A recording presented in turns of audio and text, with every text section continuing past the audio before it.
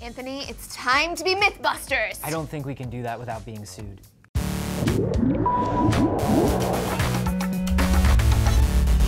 Hey everyone, welcome to D News. I'm Laci. And I'm Anthony. And it is Shark Week. The week when all good sharks around the world get candy in their stockings. That's not what happens. Okay, it is a week where we celebrate sharks and everything that's amazing about them. That is what happens. Okay, and because sharks are somewhat mysterious, there are a lot of myths out there about them. And what do we do with myths here at D News? We put them in a blender on blast, we set them on fire, and then we throw them out into the sea. It sounds extreme, but trust me, it's the best way to deal with myths. It really is. On to myth number 1. Sharks don't get cancer. Sharks may be ferocious beasts of the sea, but they do get cancer. As early as the 1850s, tumors have actually been found in cartilage fish, like sharks, and scientists have been studying those cancerous tumors for over 100 years. So far, we've tracked cancer in about 18 of the 1,100 or so shark species. You know what's really messed up, though? What's messed up, Anthony? Most of the shark cancer is caused by pollution, which means it is our fault. We are giving sharks cancer. That is so messed up, America. Don't do it.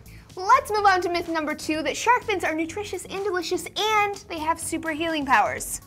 Is that true? No, that is 100% wrong. Really? Because in reality, shark fins have no nutritional value. Plus, they definitely will not heal you. When you eat them, you actually consume all of the mercury and other toxins that the shark had in its body from all the crap that it ate. That sounds so delicious. I'm And really healing. craving a nice, rubbery, toxin-filled fin right now, aren't you?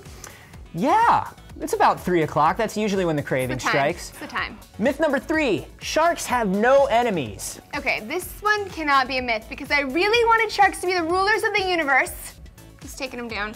A few creatures actually, some teeny tiny ones, like parasites. Can't trust them. Others are really huge, like killer whales, which can take down a shark if they really want to. Here's the real question though. Do sharks ever attack other sharks? Definitely, they absolutely do, especially bull and tiger sharks. They will even kill their own pups.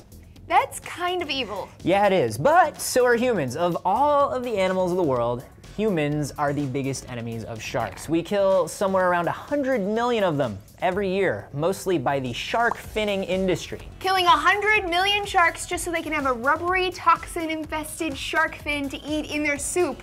Why couldn't they have, you know, like salmon? Have a salmon, everybody. It's gonna be all the rage. It already is, basically. So hey, we're gonna have some more shark stuff all week. And if you just cannot wait for your next shark fix, be sure to check out sharkweek.com. We'll see you next time, guys. I feel like there's probably a lot of shark stuff on sharkweek.com. I'm gonna take a guess in the dark and say maybe.